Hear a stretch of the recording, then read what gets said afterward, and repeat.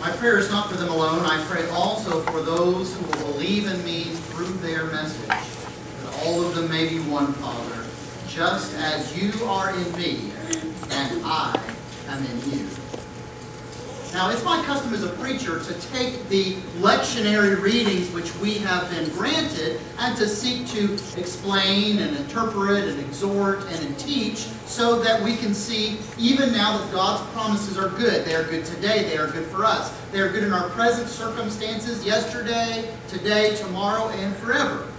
So I'm not picking, verses at my predilection or my preference. I'm not talking about things that I might feel like talking about or things that seem particularly relevant to me in one regard or another, but receiving the wisdom of the church, receiving the tradition which says, at this time of year, in this particular year of a cycle, you ought to deal with these things. You ought to hear these words. You ought to be confronted with these scriptures. And so in essence, I kind of can't dodge it and I can't avoid it. I can't pick the stuff that is sort of easy to talk about or that seems like, oh, this is really good, I got his finger on it today.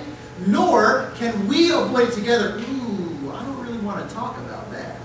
I'm not so sure that I like hearing about such and such, but the counsel of God is open to us, and the prayer is that we would be open as well. So we simply take what we are given out of humility and obedience, and hopefully together we can see what the Lord would have for us today within these readings.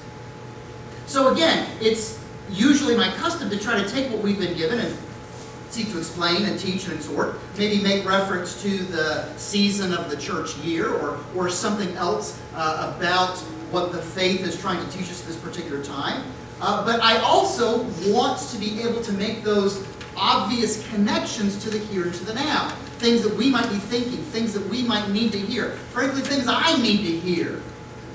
So today is the day that we have moved the feast and celebration of the Ascension from Thursday to its closest Sunday today, this final Sunday within the Easter season. But it's also something else. Happy Mother's Day. Hey, Mom. Love you. Love you. I have colleagues who, I promise you, they flat refuse to even mention Mother's Day on a Sunday because it is not a church holiday. And to me, that sounds crazy. Why wouldn't we talk about Mother's Day? Isn't everybody else thinking about Mother's Day? Didn't most of us have to kind of figure something out to give our mothers or our wives or our daughters or somebody something? Because, I mean, it's Mother's Day, and if you don't do something, you're kind of in a little bit of trouble. So we're all sort of thinking about it. Why not reference it? Why not mention it? And okay, it might not be a church holiday or holy day, but I mean, if it's not officially, it's got to be about as close as you can get. I mean, think about it for a moment. What are we celebrating other than this sort of exemplification of godly love that God has chosen to give the most precious gift of life? And He's done it through our mothers. Mothers who, more often than not, have loved us with a sacrificial love. With a love that has seen us through hard times and scary times and tough times and difficult times. Mothers who have given things up. Mothers who have given up their very lives, their wants, their interests, their needs, what's easy, what's preferable, but done so out of love for their children. I think that's great to celebrate. I think that's wonderful to recognize. Why wouldn't we thank God for the gift of motherhood through which He has chosen to bless the world and to offer new life? And yet I also recognize that Mother's Day can be bittersweet for many. Some have never known the sort of sacrificial love that I have just referenced. That maybe that relationship was strained or difficult, or maybe that relationship barely existed, if at all. There are those of you here, even now, whose memory of that relationship is sweet and bright and good, and yet the acknowledgement that you cannot hold your mother today or wish her face to face Happy Mother's Day in love is not easy. and it is hard.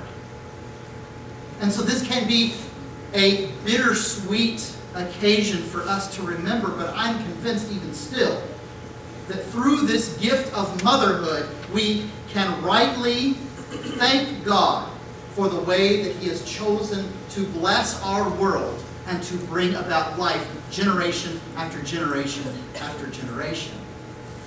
So again, to all you moms out there,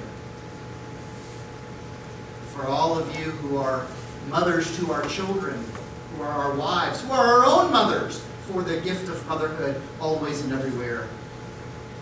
In the grace and thanks of God, thank you, and happy Mother's Day. So, as I've mentioned, it's not just Mother's Day, but here in the church we have moved the feast and celebration of the Ascension, and that might seem like, okay, I mean, I guess, the Ascension, I mean, it ain't no Easter, not as fun as Christmas. I guess we can observe it if you want to, but it doesn't really seem that big of a deal. I mean, if anything, isn't it kind of weird to celebrate Jesus leaving? I mean, maybe we can kind of, brush that one under the rug a little bit, but the church says no. The church says this is a principal feast of the year. This is a big, big deal, for in the Ascension, the resurrection of Christ is now fulfilled, and Christ is crowned in eternal glory. The Ascension is the doctrine which we repeat every single Sunday when we say the words of the Creed and affirm our faith. For He ascended into heaven and is seated at the right hand of the Father. This is where the resurrection of Christ and the salvation of our own souls and bodies find its fulfillment after the great 40 days of His resurrected life on earth. So let's look back at that for just a second and see why the church says do not ignore this. Remember this because it is significant. So first of all, He's been resurrected at Easter, and He is there in all of His glory, both body and soul, united forever. He's there for 40 days and 40 nights before His ascension, and that's kind of a Bible-y sort of number, right? We can think of some other 40 days and 40 nights, can't we? 40 days and 40 nights of Lent. 40 days and 40 nights in the wilderness being tempted by the devil. 40 days and 40 nights in the ark. 40 years in the desert being led to the promised. I mean, this is all kind of working together, right? So 40 days of the resurrected Christ, who is there, who can preach, who can teach, who can bless. He even eats with His disciples. And then He ascends into heaven. Pentecost is not here yet. That's next Sunday at the end of 50 days. But here at the 40th day, or rather on Thursday, which we have moved to today, Jesus gives a final commission to His apostles to say, my mission is your co-mission, my work is now your responsibility, it will now be the church who will preach, who will teach, who will serve, and who will heal. So that resurrected, glorified body and soul, united forever of Christ, ascends into heaven to be at the right hand of the Father. Well, what's the big deal about that? Doctrinally, this is where the rubber meets the road. What happens in Easter finds its fulfillment at the Ascension. So think about this for a moment. Now at the Ascension, the seat at the right hand of God's glory is basically a shorthand way of saying the Godhead is now reunited fully, finally, and completely, Father, Son, and Holy Spirit, always and everywhere. So human flesh and a human body is now within the fellowship of the Godhead. Within the essential unity of God Almighty is the body, is the experience, is the life of humanity. As Jesus is ascended, what does He take with Him but a body? Remember, born of a woman. So Jesus has like cells, and He has bones and veins, and He has tendons, and Jesus has a heart, and He has eyeballs, and He has a spleen, and all of these things have now been ascended to be in perfect unity, community with the Father. And those experiences of human life, Someone who really knew what it was like to be tired. Someone who really knew what it was like to be thirsty and hungry. Somebody who really knew what it was like to be happy and to be sad. Someone who really knew what it was like to feel and experience pain and loss and suffering, with nails driven through his flesh, with a feeling of blood flowing down and each breath an agonized gasp. That is now a part of the experience of the Holy Trinity and of God's essential nature. And this happens because of the Ascension. Our own experience, our own life, and our own flesh, now within the community of God the Father, God the Son, and God the Holy Spirit, now and forever and always. And so where he goes, we might go. What has happened to him might happen to us, but he goes to prepare a way. He cannot prepare a way if he doesn't go, so this is where he goes. We won't have a way to go unless he prepares it. Ascension says, I may leave you, but for a little while. I may leave you, but you are not bereft or alone. I may leave you, but lo, I am with you unto the end of the ages. My own Spirit will I give to you, my own Spirit to dwell within you, and to bind you together as my church and my body. But before we get to that moment, he must first be ascended. He must first prepare that way. So remember again that the hope of the Christian is resurrection. And resurrection is body and it is spirit. This is not about your immortal soul. This is not about how once you die you can float up into heaven and grow a pair of wings and strum on a harp on a fluffy, fluffy cloud. This is saying that the very grace and power of God says what has happened to Jesus, where his body and his soul has been reunited, has been glorified, and will last eternally in perfection, that's what's going to happen to you. He is the first fruit. You are a part of that harvest. And now that very human body with the Godhead, and now Christ himself goes to prepare a way, and now we have a way to follow him. He says, I'm the way, the truth, and the life. Thomas says, I don't know how to go where you're going. And Jesus says, follow me. I am now going to be with the Father, now and always where I go. I'm making a place for you. I'm blazing a trail for you. I'm leading a pathway for you, and I am taking you with me. And that's the Ascension. So we extinguish that Paschal candle, which has been lit now for 40 days since the great Easter Vigil, when we kindle that new fire to say that the light who comes into the world has conquered over death and the grave, and it just burns continually week after week after week. And then sort of ceremonially I extinguished it to say, we now have to wait if we want to hold him, if we want to touch him, if we want to see him face to face. But we are not alone, and we are not bereft. Next Sunday we will remember the gift of the Holy Spirit at Pentecost, and he has promised he is with us, and he has promised that his Spirit will be what we need to survive, to thrive, to be united with one another and with him. But in order to do that, in order for us to grow, in order for us to mature, in order for us to serve, he leads first. His mission of teaching, his mission of preaching, to baptize and make disciples, it is now our job. It is our great commission, his great commandment to love and to serve in his name so that all the world might see and know.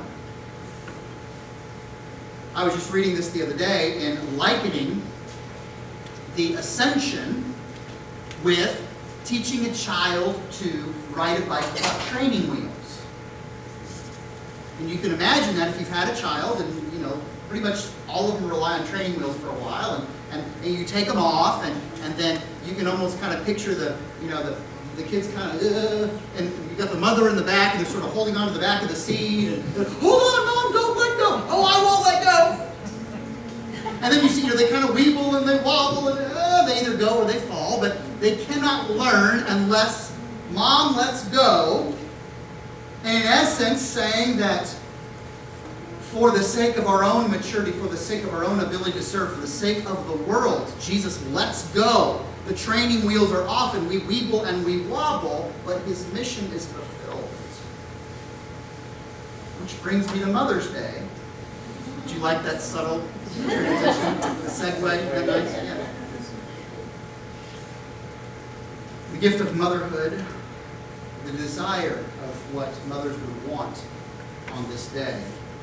If we recall what I just started my sermon with, coming from our gospel reading, coming from John chapter 17. This is happening within a longer discourse within the Gospel of John, where John is preserving this time at the Last Supper there with his disciples, and Jesus has this kind of long last commentary that he gives to his disciples before supper is complete, before he is arrested later that night, and the crucifixion, the resurrection, all this kind of stuff. Jesus knows what's happening, and so he wants to teach one last time. And we all know that last words are super important, right? If somebody were dying and they said, I just want you to know one last thing, I mean, we would take that so incredibly seriously, right? I mean, even within the confines of the law, what's referred to as a dying declaration recognizes that if somebody knows they're going to die, you can actually take their testimony and it bypasses some of the hearsay laws. Because the idea is, if you know you're going to die, what you say, you know must be important and it must be true.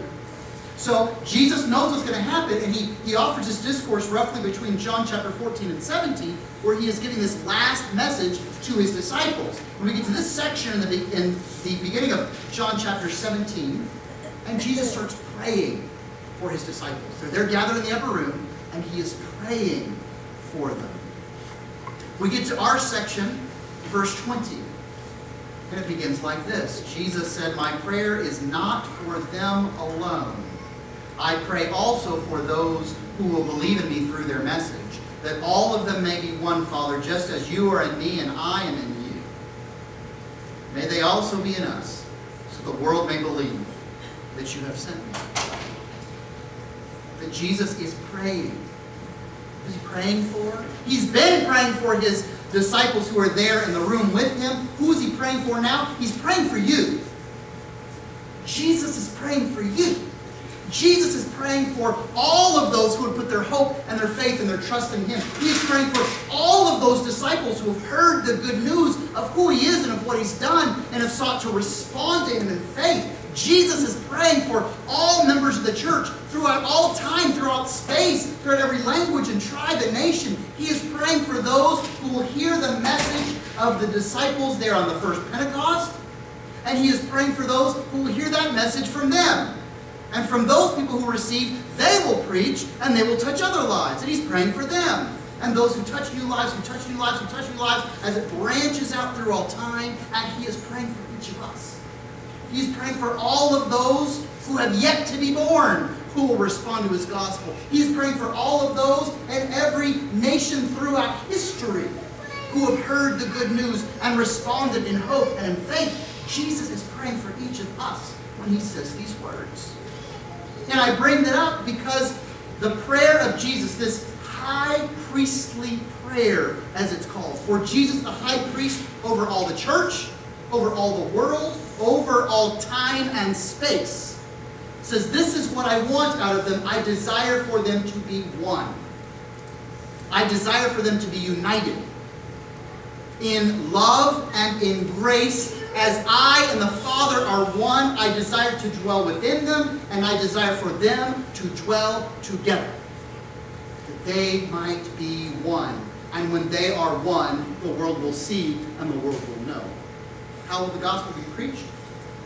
Not just by word, but by deed. How will the world know? When they can see his church in unity, just as Christ and the Father are one. What in the world does that have to do with Mother's Day? If mother has more than one child, what do they really want for Mother's Day? What can you hear? For the love of God, can't you get along? Just one day. For me, just one day. And, you know, they might throw in something about cleaning the room or whatever. You know, the kids, oh, you know, can we make you breakfast in bed? Or, oh, I make you this card. Or, oh, I want to make you this macaroni necklace. And mom says, can't you please get along? For the love of God, just one tip. And that is the high priestly prayer of Jesus.